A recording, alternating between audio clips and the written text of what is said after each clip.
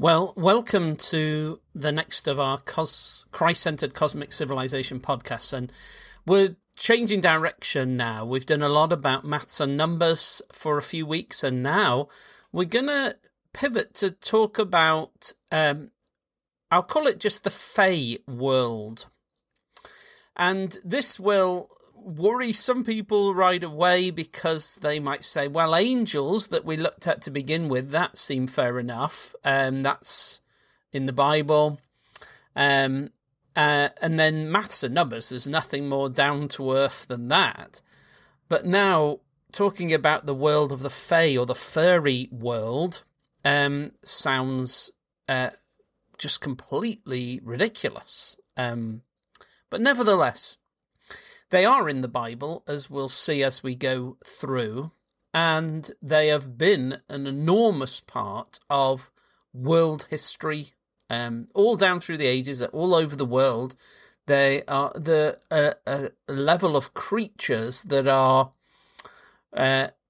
encountered, written about, depicted, analysed, related to, in all sorts of ways. But the reason we need to take them seriously is because they're part of the biblical world, and we want to understand how they fit into this cosmic civilization.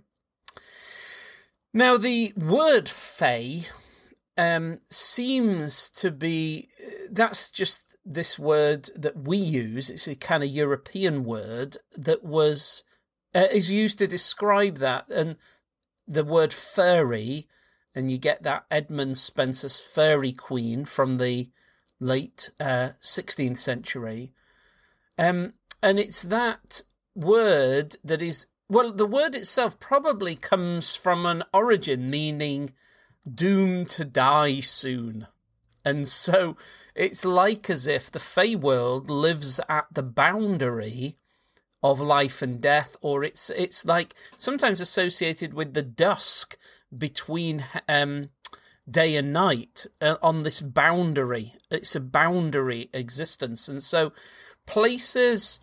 there are some places that are considered to be fin to the Fae world where people encounter these sorts of creatures much more readily. And those that write about this and do this believe that it is at dusk or perhaps dawn that they are most readily apparent, but dusk seems to be the preferable for this, really, because it's the notion of the boundary, and there's something about being at the boundary between the heavens and the earth, or life and death, or light and darkness, that is peculiar to this level of cosmic existence. So the world of the Fae is a world that's more detached from our seen and earthly level of existence. So the scriptures in Colossians 1 and other places, 2 Corinthians and so on, there's this demarcation between what is seen and what is unseen. The seen level of existence, like what we'll call earthly, and to a degree the first and second heaven, we in the modern world have kind of reduced the whole of the cosmic civilization down to only the seen, only what is superficially apparent. I'm going to show that actually isn't true, that we have believed in unseen things perhaps as much as any other age, but we consciously think that we only believe in the seen and superficial level of reality. But the Bible tells us, no, there are unseen levels with powers and principalities. It's like kingdoms. There are whole kingdoms and levels of existence that are unseen to us. And what the most important thing we need to know is that Christ created all these things. They are for him, ultimately, even if different levels of existence have gone awry and become broken and fallen and twisted. But nevertheless, they were created by him, for him, And even now, under this broken, fallen present age, they still are under his reign. Colossians 1 makes that very clear, and the whole book of Revelation shows us that every level of existence, including the weird and wonderful, all of it, and it doesn't matter that we ourselves don't know about these levels of existence or perceive them. The Bible's saying, yes, there are levels of existence that you don't see, you don't perceive, but don't worry about them. They belong to Christ. He's in control of them. You don't need to worry about getting control of them. You don't need to fear them either, as long as you are in Christ. You're part of his kingdom. You're covered by his rule. But this world, then, of the Fae or the Fairy, it's not strictly a heavenly level of reality. It's not like the angelic level. It seems to be below that, but perhaps above earthly. It seems to be, then, a level of existence that is not normally visible to our broken, fallen level of perception. Now, let's just take our breath straight away and think about the modern world and how this idea of unseen levels of reality, how that is handled. So, helpful analogy might be the way we moderns think about bacteria and viruses. We are now very comfortable with the idea of there being an unseen level of creatures who are constantly around us and on us and in us, causing some good, but much harm also, and that we have constant daily patterns, rituals that are designed to protect us from this unseen level of creature. Possibly we have rituals that promote the presence of and blessings of this unseen level of creature. And these tiny, unseen creatures are not visible to normal human eyes or perception, though we would say that we detect or sense or are aware of their presence because of things that happen in our lives, from illnesses, even, and also to health too. We would say, my digestion is very good because of the unseen creatures that I have encouraged to inhabit there. Or we might say, I'm off work this week because the unseen creatures have disabled me and given me a dis-ease. But if we have the right equipment or use the right rituals, we might make these unseen tiny creatures visible in some measure. So the relevant ritual to make the bacteria or viruses visible might be, for example, that we might take a Petri dish filled with a nutrient-rich gel, or just a sugary gel. And then we might believe there to be these unseen creatures in a particular location, either in our bodies or we might suspect there are many of these unseen creatures on our sink or in our bathroom or something, and we wish to make them visible to understand them and understand which kind of creature is present. And so we may take a swab from a location where we believe the unseen tiny creatures are present, and then wiping that swab onto the prepared Petri dish, we have completed the first stage of the ritual. Then we may keep that Petri dish under the right circumstances in a a somewhat warm environment, protected from intrusion by other creatures.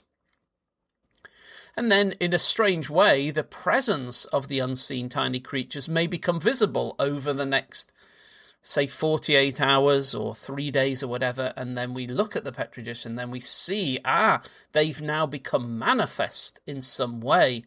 They have grown, they have produced a visible manifestation in the gel, and now we may be able to see more clearly to determine what it is, what kind of a unseen creature has now become seen. So all of that we are quite familiar with, comfortable with. We may be practitioners of that engagement with that unseen level of existence.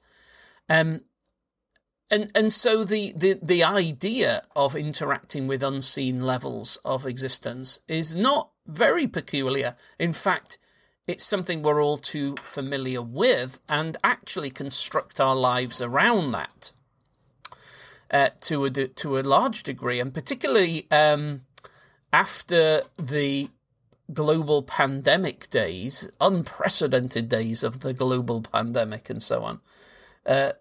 The idea of wearing masks, gloves, hand cleansers, so many procedures that are geared to dealing with creatures that are entirely unseen, but who make their presence felt.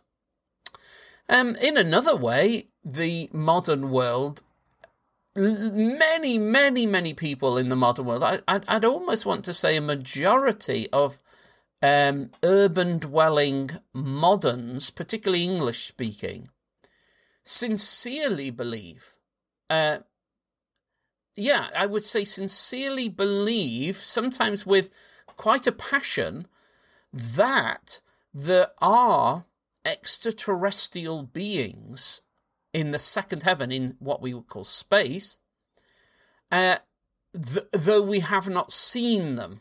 They are not really visible to us, though reports of them being present to some people, and fragmentary records, dubious photos, things like that, are all collected and examined and assessed for credibility. But nevertheless, huge numbers of people sincerely believe that though they cannot see them, they believe there to be in space, possibly huge civilizations, maybe that existed long ago, but and maybe still exist, and maybe they've been around for vast quantities of time, but they are unseen creatures,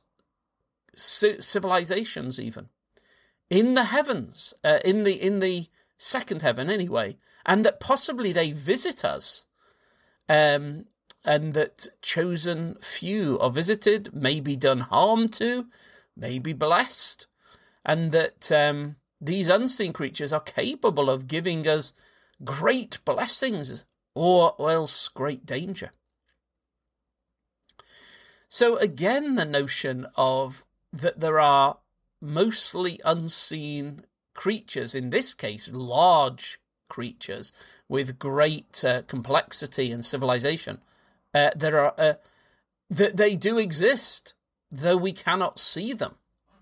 And that, of course, there's enormous amounts of books, films, games that are constructed around the notion of unseen aliens that are in the heavens, but that in the games, books and films, they become visible and their interaction is very obvious.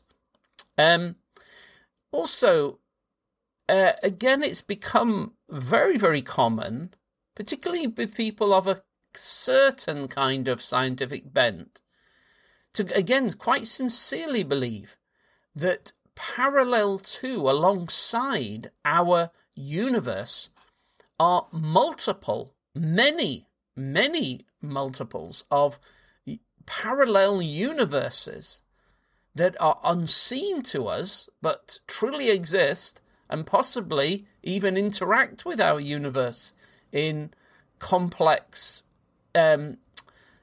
ways that are hard, like really intangible almost, but that there are really existing infinite, in fact, number of universes. I've heard quite serious-minded people very sincerely urge that there are infinite, unseen, parallel universes existing alongside our own. And each of these unseen parallel universes is intensely populated with creatures of every size, from tiny to massive.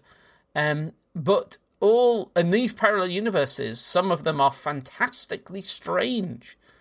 Every possibility of existence is explored and manifested in the infinite universes, unseen universes that exist parallel to our own. Now, I just don't believe that at all, but it is a very, very common belief. And there's no real need for any sort of genuine evidence of it. It's considered to be a sort of necessary foundation belief for explaining this world, this universe. But we would argue that having a Christ-centered cosmic civilization understanding of the only universe that there is, this one, is a much more satisfactory explanation. Now, having said all that, then we want to make it clear then that the idea of there being unseen levels of existence or parallel dimensions of existence is something that moderns are relatively common with and actually have integrated into their lives. And it's kind of an accepted and understandable part of the modern world. But if we go back before the modern world, there was also an understanding of unseen levels of existence, but not so many, I think. It was more narrowly focused in ancient and medieval times. So it isn't like in the modern world, it's so expansive, the belief in unseen levels and dimensions of reality, sort of uncontrolled, really. But in ancient medieval times, it isn't an uncontrolled thing. It isn't a kind of almost free-for-all.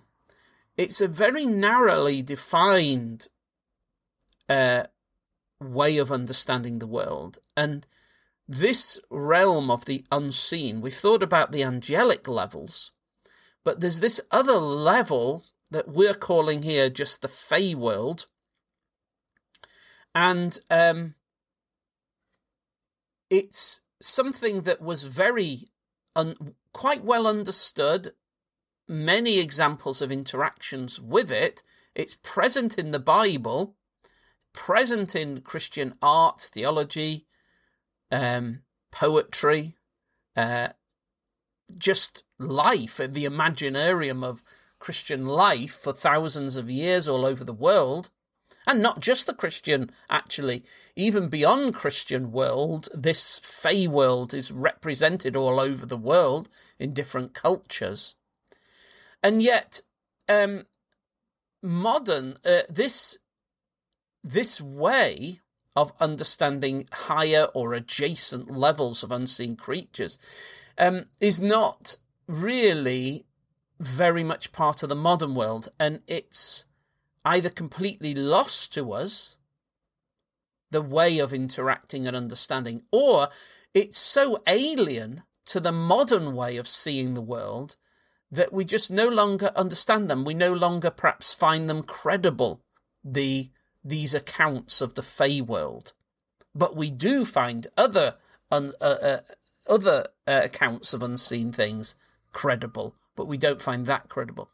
So I've said all that in order just to situate us in this discussion that will happen over the next few episodes, so that we hopefully have at least an open mind to be ready to think in the way ancients and medievals thought. And in fact, I suppose in the world as a whole, the majority of the world today probably still does have a certain level of belief in what we will call the Fae. So, within the Bible, there are heavenly creatures that are normally unseen. That's the angelic ones, but also these Fae ones. But they show up a surprising number of times throughout the whole Bible, in the Old Testament and the New Testament. They're almost a normal, the unseen level. Let's just group angels. Angels occupy more of the Bible than the Fae, definitely. But let's just group angels and Fae together for a moment and just call them the unseen level of reality. They are almost a normal aspect of full reality in the Bible. They're almost to be expected if people are engaged in the business of heaven, the kingdom of heaven. So if you just read through the Bible and just paying attention to were angels, and then as you go on and start to be aware of these other kinds of creatures too, just notice how often they occur, how often they are just around and with the prophets and the apostles. Let's just think of angels for a minute. Prophets and apostles just seem to bump into angels all the time, and they're very aware of their activity. And so it's as if in the Bible there's this like big full vision of reality, and that people in the Bible are not shocked or stunned or discombobulated by encountering something that is normally unseen. It's as if they just take that in the stride. They expect that. They know that that's part of full reality. And if people are engaged in the business of heaven, in the business of the kingdom of heaven, they almost expect to encounter such creatures. And as we've thought in previous episodes, though many modern Christians retain a kind of theoretical belief in, quote, angels, even they do contain that, have this theoretical belief in angels, but they don't really believe them. Most Christians in the modern English-speaking world don't really believe them to be actively present in normal created existence, as we've seen, perhaps because they may have a doctrine of God, or particularly the Holy Spirit, that leaves no room for any unseen creatures at all. But this other level of unseen reality, and now let's think of it in terms of not just angels, no, not even angels at all. Let's leave angels now and focus specifically on the Fae or the fairy. We might even call this a mythological. These creatures are often called legendary creatures or mythological creatures. That realm has effectively fallen completely out of modern Christian perception and awareness in terms of the real world, real life, day-to-day life. Although, as we've said, it can live on in fiction, games and novels in a fairly disorganized and speculative format. In terms of normal day-to-day life, if you were to start to, talk about these sort of mythological creatures of the Fae, it would be considered like, oh, there's something wrong with you. You're ludicrous. Leave that to your entertainment, but not to the real world. Now, I want to argue that this unseen level of reality might be described as caught in the curtain. And so, there's a book that we're working on and about this level of reality, and we're going to call it Caught in the Curtain. Why are we thinking of that? Well, it'll be something that if you're used to this podcast, you'll already be thinking about this. But let's just be in the rest of our time in this introductory episode, think about that. Why the Fae, or the fairy world, is called Caught in the Curtain. The Bible and the construction of the tabernacle especially seems to suggest that the original design and form of the heavens and the earth was as a single interconnected reality, not divided into the heavens and the earth, or the highest heaven cut off, or anything like that, but a single united cosmos with no divisions at all. But with the events of Genesis 3, a division, a breach, an exile has disrupted reality at the very deepest level, so that now, when we gaze up into the heavens, we see the first heaven fairly clearly, the second heaven in a somewhat patchy way. I don't think we see the second heaven remotely as thoroughly or as well as many people think we do. I think most of the second heaven is kind of unseen to us, but some of it we see, and with telescopes we see different parts of it and so on. And then we see almost nothing of the third heaven. So the higher the level of reality in a way, the less of it we see. The Bible depicts this in terms of a curtain that divides the heavens and the earth.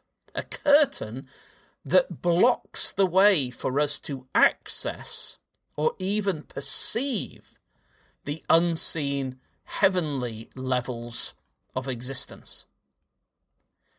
And we need this to be quite strong because we in this present darkness or on earth are really fundamentally shut off from the vast majority of cosmic reality. We in many of the older models of the universe, it's as if we are almost like in a backwater that it doesn't get news of what's really going on. Imagine living in an exciting like a kingdom, a nation that's got cities and fascinating technology, and there's news and all sorts of things going on. But we were living in sort of like a shed somewhere out in the wilderness. And so hardly anything of what's going on in the nation we know about. We don't have a radio. We don't really have any way of contacting what's going on or receiving information about what's going on in the nation. And we sort of just live out our existence in a shed in the middle of the wilderness. And we get, sometimes things might fly over, or we might hear sounds in the distance and things like that, and we might get little snatches, and we go, oh, wow, there's probably quite a lot going on somewhere, but we don't really have any knowledge of it or access to it, and so we're sort of in this relatively dark situation, and we're not really part of what's going on in that much larger national context. In a way, that is how our exiled life on earth is understood in the Bible. As Ephesians 2:12 puts it, the natural state of humanity is to be atheist. That is, to be without God in the cosmos. So that there's this kingdom of the heavens, this cosmic civilization that's rich and full and heavily populated and has all sorts of levels of existence and all kinds of billions of creatures spread throughout the heavens and so on, and all this kind of thing. But we don't know anything of that. We actually are without God. And to be without God is to be without any sort of cosmic civilization in a deep sense. Now, the intellectual atheist owns this and sort of says, that's right, I am without God. I don't even think there is a God, and I take pride in it. But even if we're not like that, the the default state of humanity is to live as atheists without God and cut off from cosmic reality. Ephesians 2 verse 2 explains that this atheist state is controlled by a power of the air, the devil, part of the unseen levels of reality. And the devil controls the basic way that humans think and perceive. And so in 2 Corinthians 4:4, he's described as the god of this age who blinds the minds of unbelievers. So that's the kind of situation we're in. And there's this sort of then the inability to see most of cosmic reality. It's not that we say, we can see clearly using our reason or our tools of investigation, and the whole of reality is open to reason and our tools of investigation. And therefore, if we can't see things, they just don't exist. When we look at things from the bigger picture and this sort of more cosmic reality picture, that's not it. It's that we have been exiled and blinded and put behind a curtain because we are dangerous, we are unsafe. We have been pushed away and put behind a curtain. And because we're behind that curtain, the reason we cannot perceive most of reality is that we're not allowed to. We have been shut off from seeing it. We are banned from interacting with most of reality. We're not safe. We're dangerous and must ultimately be purged away out of the cosmos. So the cosmic curtain that divides us from the highest heaven is guarded by the flaming fire of the guardian angels, and we cannot get through it. We wouldn't know how to even attempt such a thing, really. So the curtain has come down. We are exiled, shut out of the centre and soul of cosmic reality. We are unaware of the cosmic throne room. We are living in a strange, disconnected and isolated fragment of full reality. And maybe we are raging at the heavens for the misery, death and decay that we suffer, given that we are cut off behind the curtain from the throne of light and life. So the fairy realm, or the Fey realm, this kind of category that we're trying to get hold of, seems to be a level of creaturely reality that is neither fully heavenly nor simply of the earth. It seems to lie somewhere in between, being hidden from normal exiled human sight, and yet this Fey level of reality is caught up in earthly life.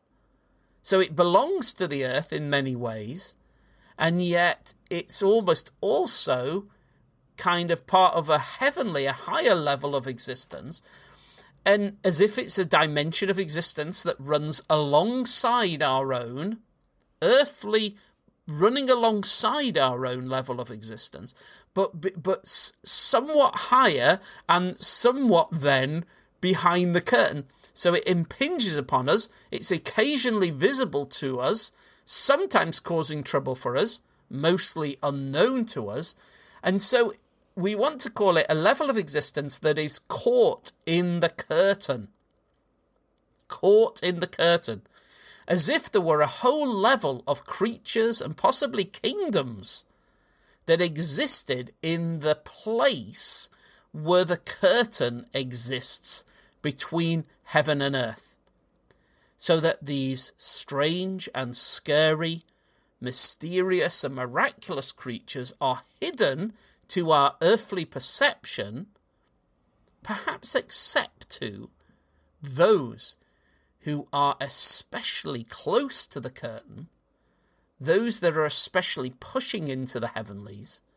And that's why in the lives of the saints, there are so many records of their open interactions with the Fey creatures and kingdoms.